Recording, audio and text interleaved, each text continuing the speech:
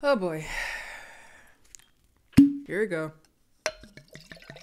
Hi, everyone, and welcome to my second part of the Love is Blind Season 3 rundown. Oh, shit. A lot happened. A lot happened. By the way, hi, I'm Kendall. What's up? If you're new around here, welcome. If you're not new around here, what is up, home skillet biscuit? We're talking about episodes 8 through 12 of Love is Blind. We have all the weddings as well as the reunion all released. That was released last Wednesday, and short and sweet, it was a mess. But I'm here gonna tell you my thoughts, gonna tell you my feelings for cast members now that the weddings have happened and people are together or they're not. But before we get started on the breakdown, we gotta send it over to a very topically appropriate sponsor. So sending it away to Admiral Kennie. Hello everyone, it's Admiral Kennie, and today's video is sponsored by Bright Cellars Sommelier Service, monthly subscription service that allows you to discover interesting and unique wines that are curated specifically to your taste, based off of a quick 7-question quiz to figure out what would be best to your taste, what you're pairing it with, as well as your general lifestyle. How does wine fit into your daily life? Again, I've talked about how Bright Cellars have helped me become a rich auntie in training. I feel like one of the things you get better at as a rich auntie is you travel the world and you drink a lot of wine, because why not? You ain't got no kids to raise. And since I've been working with Bright Cellars, I've been collecting these cards so that I can like better understand which wines. I haven't drunk all of these, by the way, before you start. Don't start on me. I like a wine. I'm responsible though. I've been collecting these so that I can notice patterns around which wines I prefer more than others. And these are also great to have if you plan on giving a wine away. You can have your friends look through these and they can figure out, oh, I like the sound of this one. And today we're going to try Forever Fleeting. I don't remember if this came in the last shipment they gave me or the current shipment they gave me, but they gave it to me. I know that. White peach nectarine, dried herbs, and apple blossom. It would be great to be paired with pastries, topped with fresh fruit, tofu Penang curry, that sounds good, with coconut milk, or sip while watching DIY videos on YouTube. Felt a little too personal there. A little too on the nose. And it's not DIY, it's decor at this point. I'm a grown woman. Just tasting, just a little bit. I got editing to do. I don't know why in my head I associated it with a much sweeter wine, like a Riesling or something, but no, it's actually really nice. I've been making this really fancy grilled cheese recently, and it's like ciabatta with fresh mozzarella, prosciutto, and balsamic glaze on it. This would be great. So if you would like to check out Bright Cellars, you can check out my link down below, where Bright Cellars is giving an exclusive limited time offer for my viewers. They're doing $50 off your first 6-bottle box. Save that money. Drink more wine. Big thanks again to Bright Cellars for sponsoring today's video. Now let's get on to the debauchery. I have my wine. I have my lunch. Today's food is harissa chicken, cucumber feta salad, and yellow rice. Oh, also before we get started, because I know someone's gonna ask, you see my little teddy bear earrings? I'm gonna link those down below. Those are a friend of mine. She makes a shop where she makes cute little earrings. And every time I wear some of her earrings, I get bombarded with people asking me where they're from. These are her teddy bear collection. She doesn't know I'm doing this, by the way. This isn't sponsored. She didn't ask me to do this. I'm just like, I'm wearing them and I know someone's gonna ask. Okay.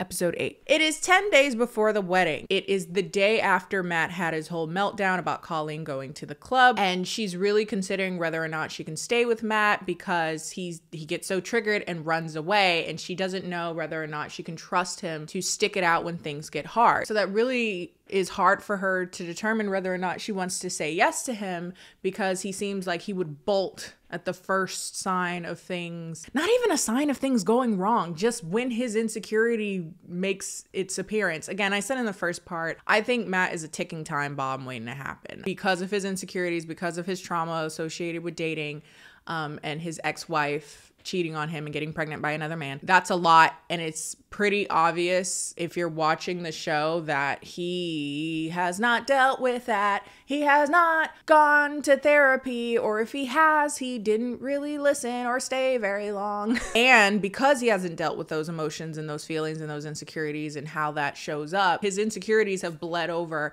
into how he interacts with her. This is the hallmark of a lot of people's relationships, so I wouldn't be surprised if she ends up still marrying him, but I was just hoping that she wouldn't. Bertise. Somebody say he looks like Bert on Twitter, and I can't look at him any other way. Anyway, Bartiz and Nancy are in a weird space from the last time that they talked. Nancy brings her issues to him, and it seems as though after this, they reach a generally good understanding and seem to be on common ground. Even though his like defense is still like, I'm trying to get over these things that are a problem in the real world. He's talking about the ex being involved in her property and him just not finding her hot, essentially. Which he goes back and forth on. I'm not attracted to her, and then he'll say like how much he is attracted to her. But somehow they're able to reach, you know, a common ground. Again, we don't see that whole conversation, so who knows what they actually talked about. But SK and Raven, they have a moment where they kind of talk about, it doesn't come off great on camera, but I do get where Raven's coming from, where she's basically like, I'm not like the other girls. You know, the other women seem to be aspiring to having a lot of children and possibly being stay-at-home moms and have this very traditional view of marriage and a woman's place in that marriage. And Alexa kind of brings up like, in a joking way, they were talking about who would make the worst wife, and it was Raven. She picked Raven. She was like, it just feels like you're so to yourself. I can't really imagine you as a wife, because that is so different than how people kind of traditionally think of wives and mothers, and how they must kind of drop their entire identity to some degree to be those things. And she's like, I'm not that person. I would never be that. So it's hard because it makes me feel like something's wrong with me, like I'm dropping the ball. And it's like, no,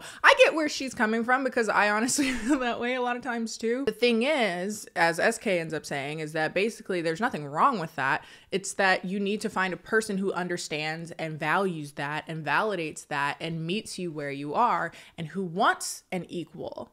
And I want an equal. I want someone who has their own ambitions and goals and aspirations and identity. I want that. And I want to build with a person like that. And I thought it was very cute. Zenab and Cole are seemingly reconciled from the last time we saw them. If you recall, the last time we saw them, they were fighting. What was it? They were fighting about Colleen and him being attracted to Colleen and being inappropriate talking to Colleen and stuff. So they seem to have worked that out. They're very lovey-dovey in a way that feels disingenuous. I'm sure that's an editing thing. We haven't seen the time that passed between those events. So it comes off very jarring and inauthentic when he's like, I'm just so attracted to you, Zenab. Like, I think you're gorgeous. But whatever, we haven't seen what transpired, and they seem to be on very good ground right now. Very romantically invested in each other. I think it looks very awkward, again, and jarring, since the last time we saw you, you were like going at it. Back to Raven. She's going to find some like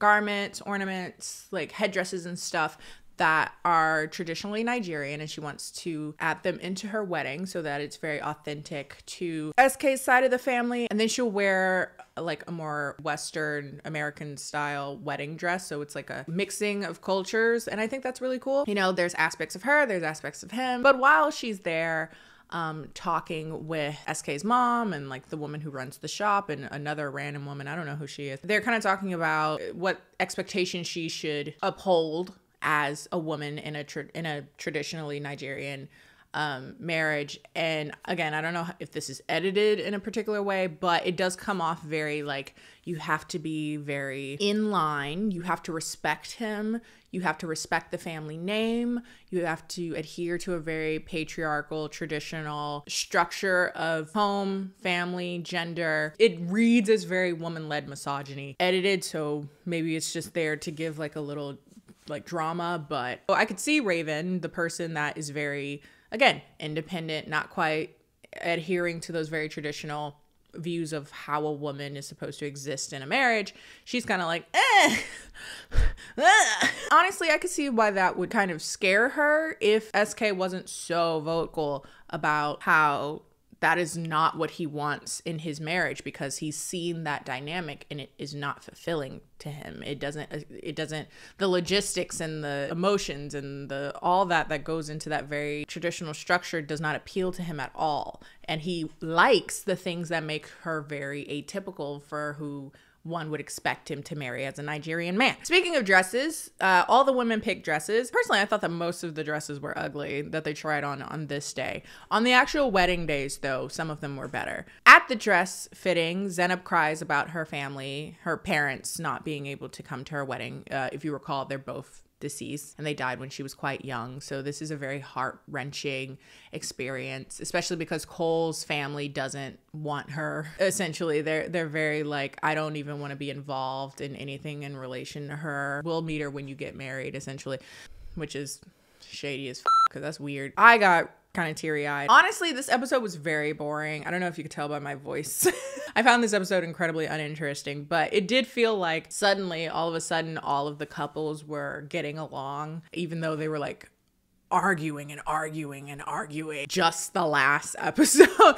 So I don't know what happened. I don't know what the production team told, like kiss and make up, or you don't get any money. I don't know what I am so curious, by the way. What does a contract to be on Love is Blind entail? Because at this point, we're on season 3. A lot of people that just felt like they should have broken up already. I'm like, why did y'all go until the wedding? And they always say like, oh, I didn't know. And it's just like, all of you didn't know until the wedding day? So I can't help but wonder, like, where does production fit into that? Do they give up money or something? Do they give up something if they quit before the wedding day? Like, what is that? What's the contractual obligation in regards to that? I'm curious. The episode ends with SK and Raven talking about how he has concerns considering her family is also not coming to the wedding. And Raven kind of says like, what am I supposed to do if they don't want to come? I can't make them come. And I know that my family not coming makes your mother uncomfortable, but it's like, what does she expect me to do? Like, I can't drag them in, and I'm trying to do so much to make her comfortable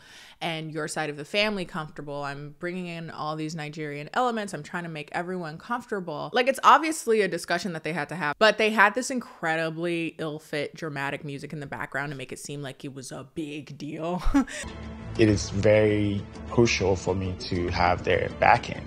But it was just because they were ending that episode, they needed to be like, ooh, drama. But anybody watching it would be like, why is this music so intense for this conversation? It's actually not that big of a deal that we gotta do all that. Episode 9. So this episode begins with Bartiz and Nancy getting permanent jewelry, an idea that is his idea because he said he always wanted to get a tattoo of his wife when he gets married. And so this is like the first step.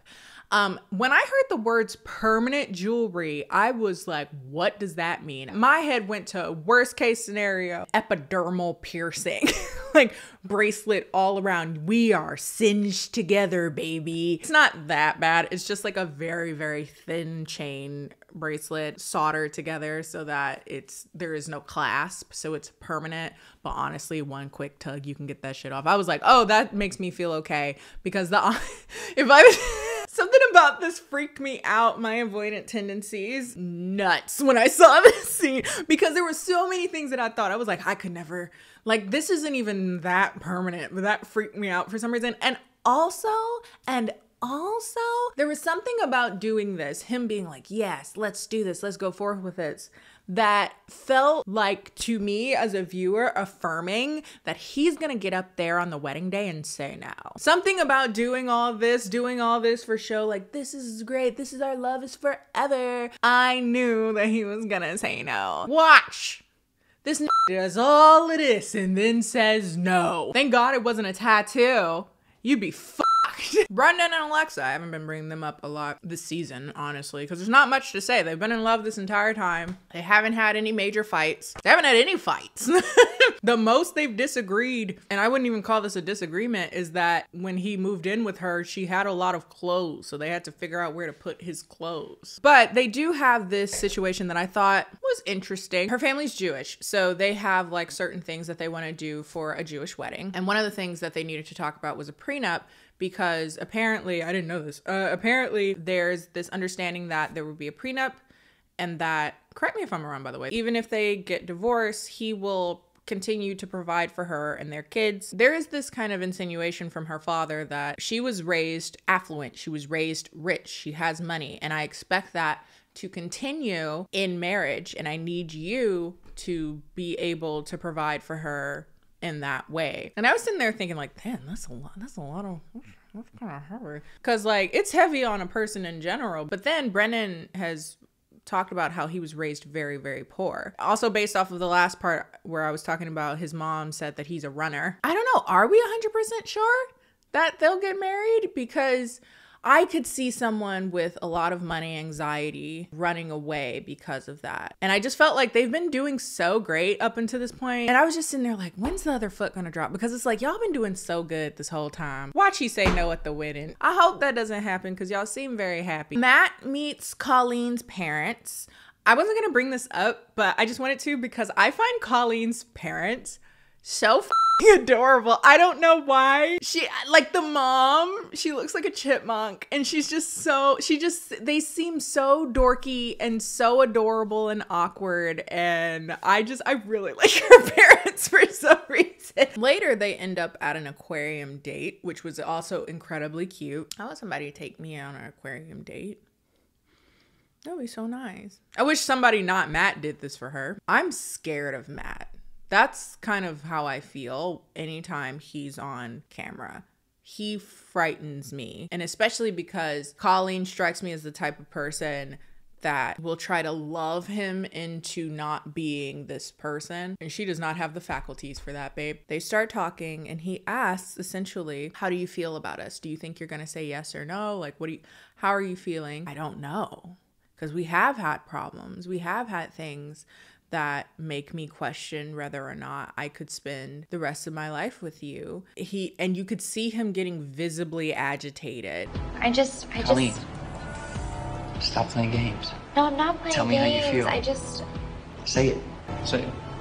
No, I just... Say it. Say it. Say it. Say it. No. Say it. Say it. And he has this thing where he's like looking at her and he's so intense. I talked about in the first part that the men this season are terrible. They're really bad. But now that we're getting some footing, Bartise strikes me as kind of your like typical boy. Cole, also boy, but also a man child. So some of his things I do believe he does just simply because he's fucking stupid. It wouldn't be a I want to talk to because I don't like stupid people. There are times that Matt feels like he's fighting her. I didn't bring this up either in the last part because I just talk so much, but he also has, I've noticed a pattern that he'll get very combative with Colleen, but he'll listen to men. And based off of him getting cheated on, I wouldn't be surprised if he's created this whole thing in his head where it's like women are the enemy. Admittedly, I'm really scared for Colleen. And anytime really it's her and him having any form of kind of difficult conversation, because we've seen enough of him flipping off the handle and only being talked down by men that it elicits a pattern to me. But yeah, I'm not saying that to say the other guys don't do shitty, terrible things, but the closer we get to wedding day, it's like comparing apples and oranges. Probably really shitty, childish, immature, someone that I'm actually scared of. Speaking of Cole, Zenab and Cole have completely, seemingly, reconciled from any of their issues and her insecurities about how he feels about Colleen and other women and blah, blah, blah. And he's starting to make dinner for her. Like, he's like, I'm gonna make dinner for you, right? And Zenab, sweet love, she does not know how to just let him do shit. According to editing, again, who knows how this all went down, it basically ends up looking like Zenab took over the kitchen from him. I'm excited you're finally cooking for me. You said you were going to for so long. Fun fact, you put white wine in a stemmed glass because a hand around this warms it up. So you drink white in a stem so you don't touch it. I didn't think anything was wrong with the wine thing. I thought that was good information. That wasn't nitpicky to me, but I was like, oh, I didn't know that. Okay. You started the chicken early. Aren't the potato fries gonna take ages? You like literally flipped it. Do you have it? Why aren't you holding it where the raw bit is? This was meant to be you cooking for me, babe. Very white, not seasoned piece of chicken. Please season it. We don't need any more on this side. But she does kind of nitpick over how he's cooking the chicken, when he's putting the potatoes in. She kind of ends up like taking it over from him, even though he was trying to cook dinner. Arguably, going back to what I was saying in the first part, they've created this kind of dynamic in which she's parenting him, nitpicking him a lot. I got the feeling that Zenab is A, very insecure, B, has been forced to grow up very quickly, so she probably has this general outlook on, fine, I'll do it myself kind of mentality. I've been that bitch. I kind of still am that bitch, but I'm working on it, because one of the things that can kind of happen is if you feel like you can't trust people to participate participate in things with you, you end up making them feel inadequate to you, making them feel incompetent, making them feel like there's no way to show up for you that you would actually appreciate. It makes you very isolated. If you feel like you have to do everything yourself, you're not going to ask for help and you're not going to receive help. And then you're going to be resentful that people aren't helping you. Also, I don't know Zenab, so I'm basing this purely off of my own observations and not anything about knowing her personally. I'm sure you know that, but I'm just saying, like, this is the reading I was getting on her. And then she's with a guy like Cole, who admittedly looks like he kind of underfunctions. He's very childish and doesn't seem to handle things very well. So this just sounded like two people who are gonna butt heads. So when I was watching this, I was like, okay, I know I'm not a fan of Cole, but Zenab, let him do this. Just let him do it. If the food is nasty, is that the end of the fucking world? He's doing this as a way to show his affection, to show that he's trying to care for you, to show that he loves you. Sure, maybe it's not the best meal you've ever had, but it's about letting him do that. He's like, I gotta micromanage it because he's gonna fail, essentially. Now we're gonna have a conflict because now it feels like, do you even like me, Zenab? Because you treat me like I'm lower than you and like you demean me. We have a thing where either Cole's gonna have to grow up and meet her where she's at maturity level wise, which is unlikely, or she's gonna have to stop being so high strung and come down to him, which is also unlikely. Speaking of parental, he is a fucking child. I forgot to tell you. Oh my gosh, with cooking chicken. This whole dinner Nerf gun thing devolves into an argument. Again, the thing that I was basically saying, like, I could see this starting an argument because basically he's like, I feel like you don't even want to marry me. Again, I understand why he would reach that conclusion from how she kind of interacts with him. Sometimes, again, this is also editing, so who knows how much this actually comes up and how naggy, quote unquote, she actually is. There is some evidence to suggest that she does have some tendency to be insecure and nitpicky about certain things. I didn't bring this up in the first part, but in one of the earlier episodes, they got into a tiff because she said they had such a great night and he said it was so good. And that started an argument over semantics because she was insecure about if he thought it was as good as she thought it was. And then she kind of resented him for not saying it was great as well. So I could see that being incredibly annoying. So he kind of says like, I feel like you don't want to marry me. And she's like, basically, I won't know 100% until the day of, honestly. Yes, we have issues, but nothing that would make me say no at this point. He says that he feels like she criticizes him a lot, and she does, admittedly, again, what we see on camera. He's like, I get the sense that you don't want to marry me, that you don't like me, and that you think I'm inferior to you. And again, I don't think he's crazy for thinking that. And that's why I said in the first half, I'm like, this is a bad idea because you're going to end up parenting him, and now you're both going to be resentful. And now here we are. And one of the things that go along with either Cole's immaturity or Cole's just general inability to filter his words for whatever reason, says things and doesn't really consider or ask himself whether or not these can hurt people and how these words come off. And that's a bad thing by itself. But when you combine that with a person who's already insecure, this is a ticking time bomb. So I was just sitting there like, oh God, this is gonna be a mess. It was like, essentially, I want you to be sweet to me. I want you to be nice to me. Oh, there was a point where he said, just be unassuming. And I was like, ew. Oh God, you really need to figure out how to talk to people. Jesus. No, I'm not always gonna have a great attitude. No, Zay, I want to just not get punched in the face when I first see you. And again, who knows to what degree she really was as naggy as she presents on camera. So I don't know if this is an over-representation of her being kind of a hawk over what he does, this kind of micromanaging thing. But if we're basing it off of the things that we've seen on camera, I don't think that he's particularly wrong in saying that. Like, is he wrong in saying like, hey, can you not? But this conversation, again, because Cole doesn't have a f***ing filter and he just says shit. Are you bipolar? No. What the f***? And so she gets rightfully offended and he keeps going. Oh, are you bipolar? You're not bipolar. No. And now, if she were to cuss you out, she would have the right to. And it was a very, it was awful. It was bad. I was like, what the fuck was that? You crossed the line. You crossed the line, Cole, with that one. That was nasty. That was ugly. Because he didn't say it as if like, I'm concerned. Is everything okay? Like, genuinely, is everything okay? You're bipolar, right? You're bipolar, huh? So you are bipolar. It was not cool. It was nasty. And then after that, Zeneb gets rightfully upset. I would get upset from that and just walked out. Episode 10. The next episode starts with Cole going after Zeneb.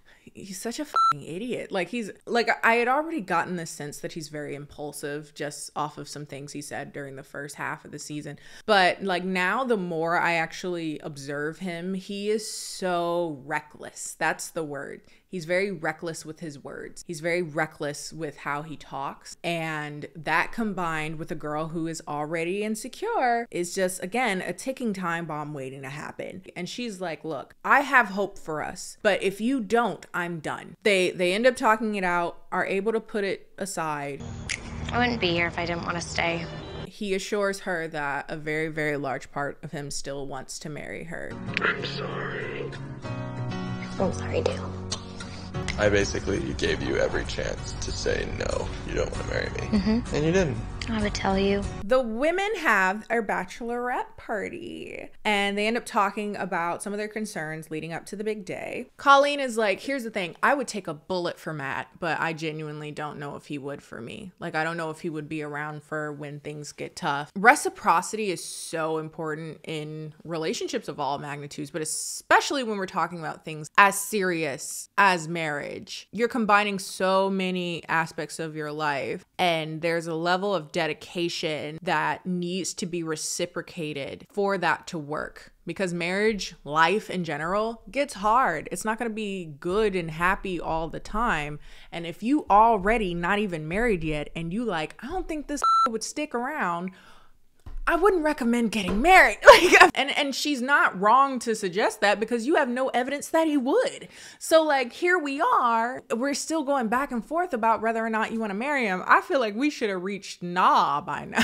I don't know what their contracts look like for Love is Blind. So maybe there's something that says, even if you want to say no, keep saying you don't know. Zeneb brings up the argument that she had with Cole where he called her bipolar and how Cole's parents won't be at the wedding and they don't want to have any contact with her prior to them getting married. They have not FaceTimed her, haven't had a phone call. Apparently they follow her on social media like Instagram, but they will not have any contact with her directly because, quote, and this is according to Zeneb, so this is filtered through her, she isn't the type of girl we'd see you with. Now, I don't know about y'all, but did you read that as racist? Because I did. Because what information do you have about her other than genuinely just what she looks like? They haven't met her. They haven't talked to her. They know nothing of her other than her Instagram. I'm sure she's not flashing pussy on the gram. She doesn't seem like the type. So what are you talking about in regards to, quote unquote, the type of girl he'd be with? Racist, right? Right. That's what, yeah, right. Here comes Alexa, my girl. She reminds, it's funny because like we start to see more of Alexa, it seems like, as the show goes on. And I find her so funny. Me and her are so similar. Our sense of humor, very dry, it seems. I don't know her, but hey girl, I like clothes too. Let's be buddies. I'm not trying to talk shit about your fiance. That is a man child. He is not good enough for you. He's not at your level. You're better than this. And she's like, I see him trying, so I don't want to give up on us. Okay. They all have their bachelorette party at like a Chippendales male strip club type thing or whatever, which, just a bunch of strange dick swinging around my face. It just sounds not appealing at all. They seem to have fun. I was a little concerned that they were doing this as like a setup, especially for Colleen, because meanwhile, the men go to like a rodeo. I don't know who asked for that one. They go to a rodeo. They don't end up going anywhere with strippers and stuff. At least not on camera. Again, I don't know. And they just kind of talk amongst themselves about their upcoming weddings and like how they feel about it. They're all scared for the most part. Reasonable. Bartise is like laying it on super thick with his friends who... I'll just say this. When I saw his friends, I was like, that makes a lot more sense. I'm not going to explain what I mean by that. He's like laying it on really thick about how much he loves Nancy. And I was sitting there like, he's going to say no. Like the more he's talking to everyone about how great she is, the more I feel like he's specifically going to say no. And finally starts the weddings. The first wedding is SK and Raven. I first would like to say Raven looked gorgeous, amazing, ethereal, specifically her eye makeup. It really brought out how like feline some of her features are, like very lion-like.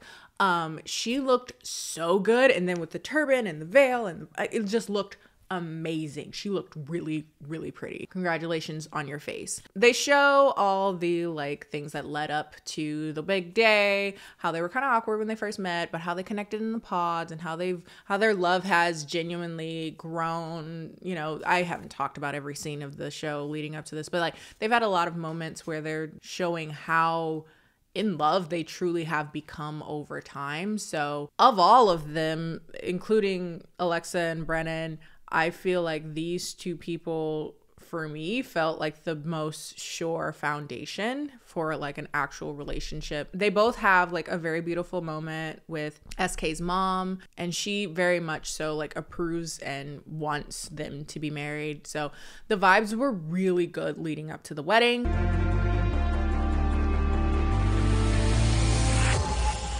I do not. What?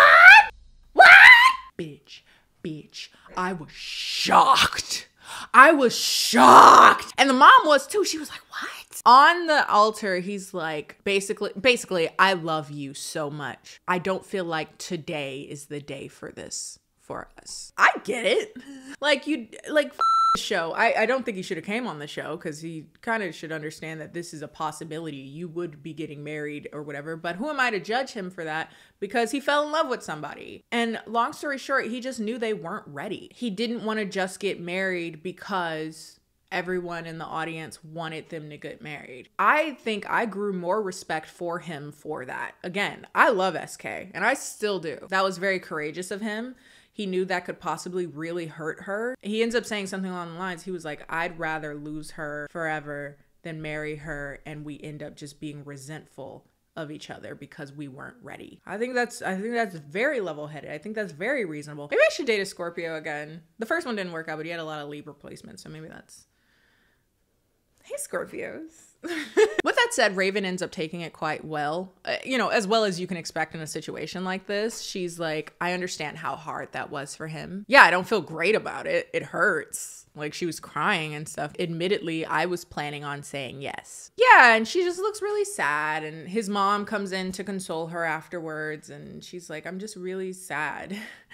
I'm really sad about it. But and at the end of it, I was really sitting there like, I hope these two continue to date. Please continue to date, because I would hate for this to be the end of everything just because it's true. Y'all weren't ready. Like, I hope they continue to grow and get to the place that they're at their own pace and they're ready. The next wedding, and the wedding to end the episode, is Nancy and Bartise. Again, leading up to this, I'm like, there ain't no way in hell he gonna say yes. Leading up to it, he's just breaking down. He's like, I just love this girl and she's such a great girl. Like, I don't like Bartise, but I don't think this emotion was insincere. I think he was really upset. I think he was really struggling with working through his emotions about how he's undoubtedly gonna say no. I was still like, oh, here we go. Like, I just knew it. I was just like, oh God. So, allow me to rip the Band-Aid off. Nancy goes up. She looks him in the eye. I do. My heart dropped. Yeah, I've been joking about Bartise undoubtedly saying no up until this point, but I was really scared because I was like, Bartise, please say no. Obviously, Nancy is the type of person who won't acknowledge that this is a bad idea. This is a terrible idea. She loves you so much that she cannot perceive how bad of an idea this is. She's all in. So please, if you, which undoubtedly you are not all in the way that she is, please say no to spare her. For her benefit, say no. And his answer is episode 11. I do not. What'd I say? And I was so happy. I was elated. I was like, thank God. Because again, if Nancy's already said yes, she's really at the place where she's like, I'm all in. But if he says yes, now she's stuck with this piece of shit for who knows how long, until you can get that annulment and until she can mentally understand that this dude sucks. I sighed a massive sigh of relief. I was really happy for her. She wasn't very happy about it. I mean, I understand that. It sucks. But like, also, yay. Dodged a fucking bullet. Her family, especially her brother, what's his name, Steven, and her mom, they wanted to beat his ass. They wanted to fuck him up. It was both funny and incredibly awkward though, and uncomfortable. It was like this weird mixture of emotions, seeing the family get really hot, especially the brother, because he's like, I knew he wasn't worthy of her. I knew it. I knew it. I knew it. I just didn't want to be right. I understand that you're really hurt about all that, and you're really hurt that your sister is hurt. But guys, let's think of the positives. I think this is great. I think this is fantastic. I feel like a person who knew that they weren't going to be good to you decided to leave. Why are we mad? I feel maybe we should start the fiesta. I mean, why should the reception go to waste? After leaving the altar, Bartise comes after Nancy and they try to talk by themselves, but in comes her mom and then in comes her family. And she's like, please, please go away. And they would not leave. And, you know, they ride or die, but it's true. Like, leave them alone. They need to work this out. You can't fight everything for her. The mom ends up saying like, he's not good enough for you. He's not ready for you. He's not worthy of you. Stuff like that. And he turns to her and says what I was thinking, which is basically like, if you believe I'm all those things, aren't you happy that I didn't say yes? Would you have preferred me being the way that you perceive me, not good enough for her, not able to show up for her in the way that she deserves? Would you have wanted me to say yes? And that's what I mean. Start the fiesta. Like, he's a person that we all perceive would not have been able to show up and be a good man to her. And he decided, because she wouldn't, she was ready to pour and pour and pour and pour. And he was like, don't even do that. I'm gonna leave. That's great. Again, I don't like Bartise, but this is the best thing he's done the whole season. They're able to speak alone. And she essentially says like, you blindsided me. You blindsided me. I did not think you were going to say no. I genuinely didn't. I was ready to jump in. I was ready to do that with you. If you say no, then it's like, what's more black and white than that? None of this means anything to me now. They edited this weird, so it's kind of hard to know what he's referring to when he says this.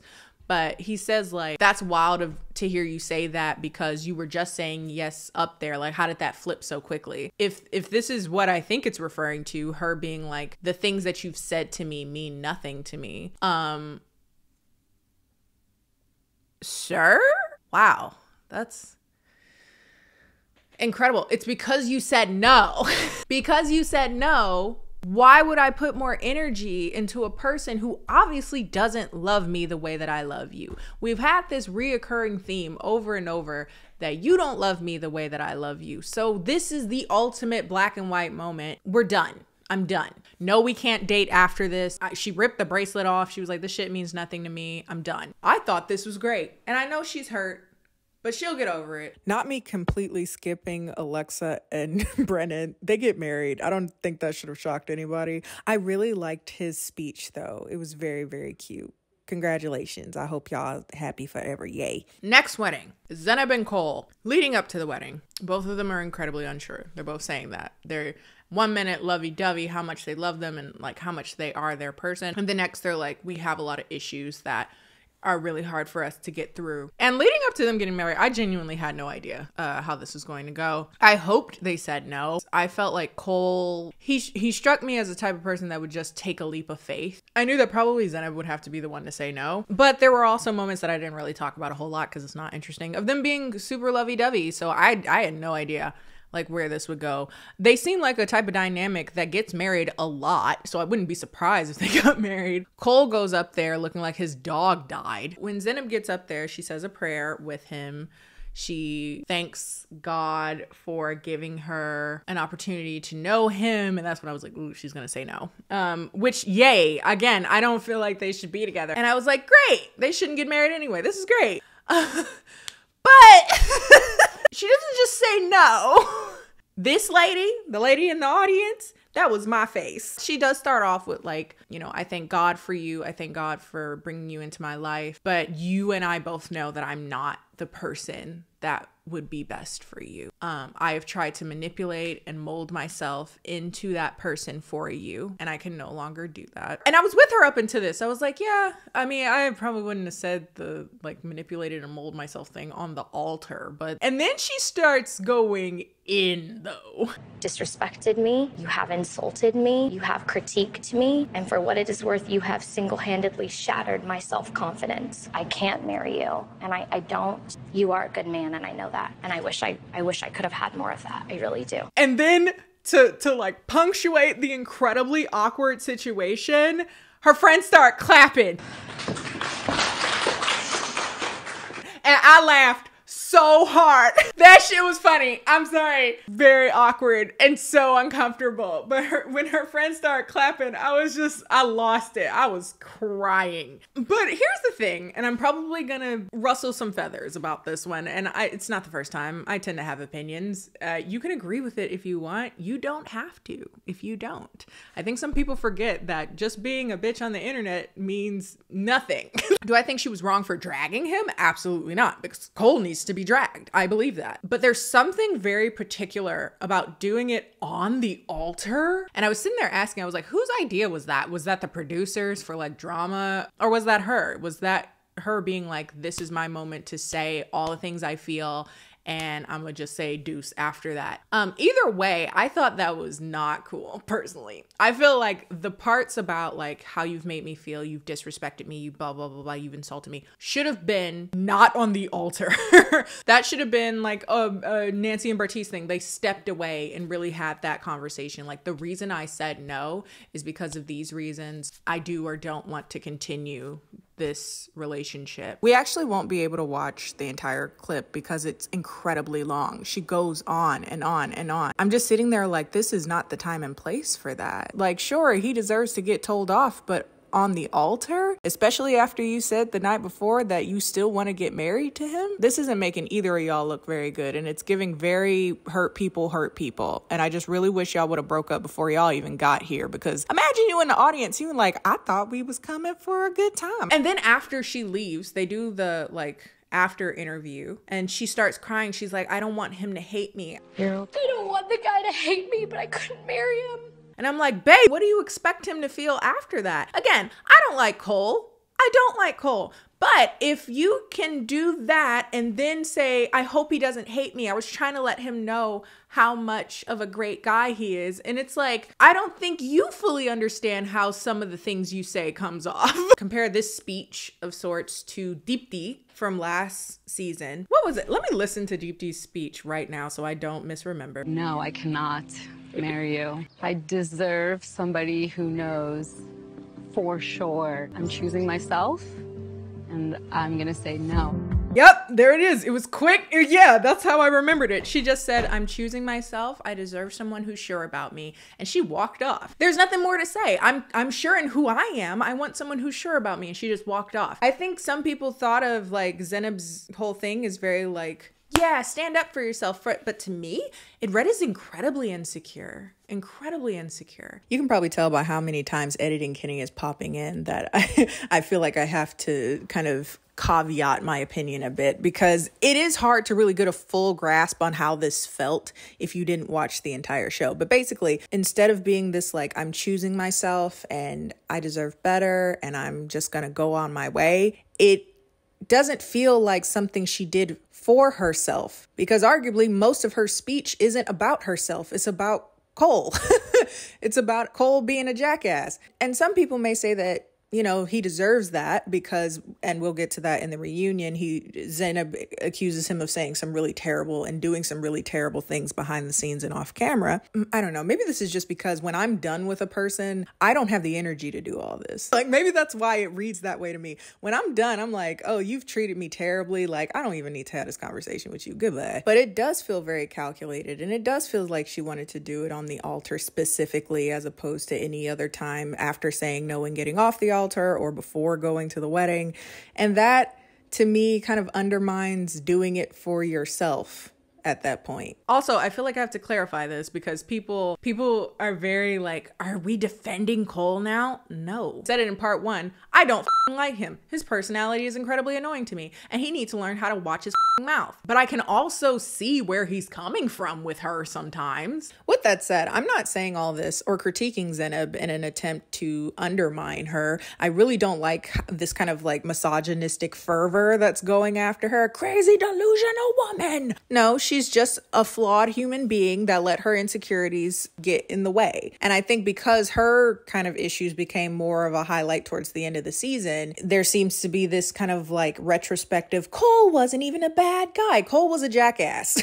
They're both not good for each other, and that's my point. But I also don't feel like it's appropriate to be like, she's just as bad as Cole, because she's not. She's reactive to his bullshit, and it got messy because of that. I wish she wouldn't have handled it that way, but hey, here we are. That's why y'all shouldn't have been together. This is always where I'm going to go back to. Uncomfortable to look at. Just all around, just messy. Like somewhere around that time and the reunion, I was just like, this stopped being fun. This ain't even fun.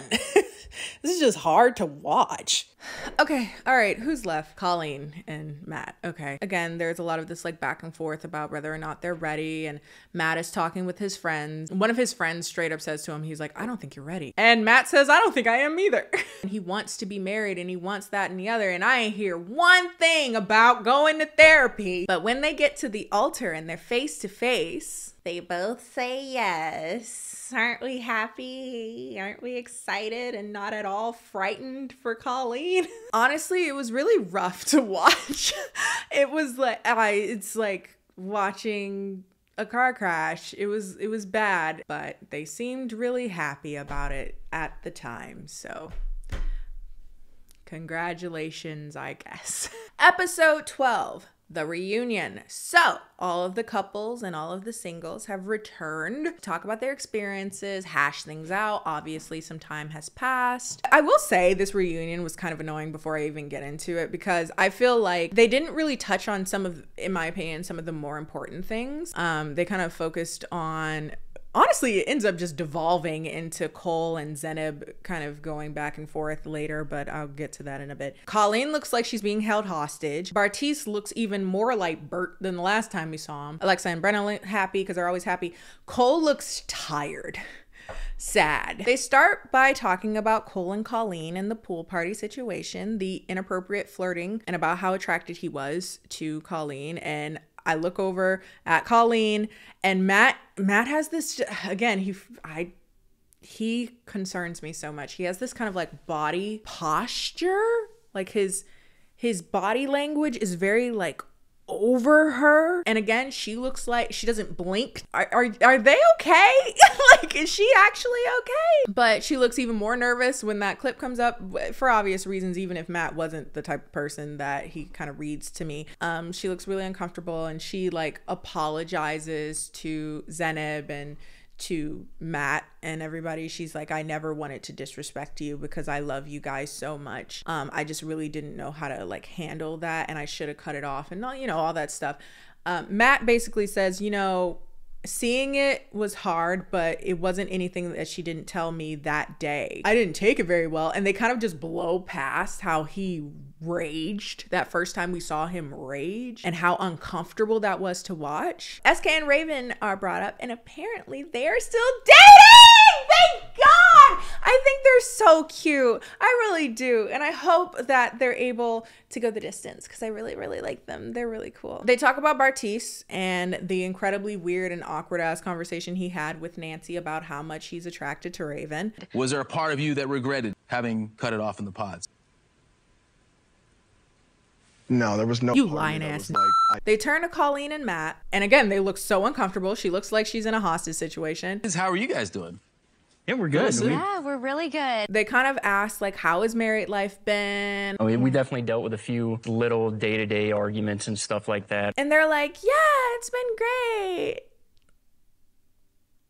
Help me. But, we're just, taking it day by day kind of vibe. Honestly, I'm really scared for her again. And one of the things that I really hate about this reunion is that they don't, I repeat, they do not touch on that. Swept away. It's like, yeah, he didn't handle it very well, but we're working through it. It's squabbles. They really minimize to such an extreme degree how out of pocket, I'm about to eat a cookie, by the way, how out of pocket Matt has been in regards to his jealousy and his explosive outbursts and stuff like that. If you're wondering what cookie I'm about to eat, Coco Libnis.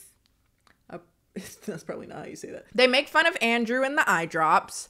They let everybody know that he was invited to the show, but elected not to come. You know, to lighten the mood, they kind of joke about how that was a very accurate representation of him on the show. And luckily for everybody, he declined. I'm sure it would have been even more of a mess if he would have come to that. They return to Bartise and Nancy and discuss a bit of the aftermath of their wedding not going the way Nancy had planned, at least. I think it was the promise that you made to me that you would not blindside me. And literally you did the complete opposite. Apparently, the next day or within days of the wedding, he was already seen out and about with a tall blonde girl, someone who is presumably closer to his type that we've articulated throughout the season. There's video of him out on a boat with her and, you know, she's hugged up on him on his lap and stuff. Look, I understand that for all intents and purposes at this point, he is a single man, but within 48 hours of ending an engagement that had a wedding, and within 2 days you already with another chick in public? They ain't even take the decorations down yet and you already got it. It's a very man thing to do. Like, fine, I'll just meet up with anybody else over it to get over it. He also starts like trying to defend himself. I was drinking and I was, you know, doing all these things to cope, and I'm not going to sit here and go into my sex life. I don't think that's anyone's business. And they were like, who's going into your sex life? We're talking about you were seen with another girl. I mean, yeah, they were like, you were alluding to it. I was like, you probably did. We weren't even talking about that. We're talking about how are you out and about with another person in 2 days after a wedding fell apart? I wouldn't be surprised if like after reunion, he started trying to talk to Nancy again and being like, I've been broken without you. I wouldn't. Men are so predictable, it's so scary. They don't do nothing new. It's the same shit. You've seen it before, you've seen it all. But it was still a big yikes. I was like, ew. And also very hurtful to Nancy. She was like, wow. Again, y'all didn't even put the chairs up yet, and you already... Okay, so they move over to Cole and Zenab, and like I said, this entire episode ends up kind of just devolving into them, like going back and forth about, you know, the pain and processing and yada, yada, yada of their wedding. It's obvious that the women on the stage are very, you know, backing Zenab. They obviously are not fans of Cole.